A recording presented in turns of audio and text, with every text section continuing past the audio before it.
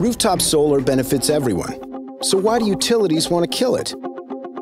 Today, the system we have in Arizona is working. Here's how. Every day, solar delivers extra energy from rooftops to neighbors. Utilities get paid for that, even though they didn't produce it. So the solar customer gets fair credit for contributing to local energy supply. This is net metering. More solar means less need for power plants or power lines that you have to pay for. Energy gets cheaper, cleaner, better for everyone. So, why do utilities want to kill solar?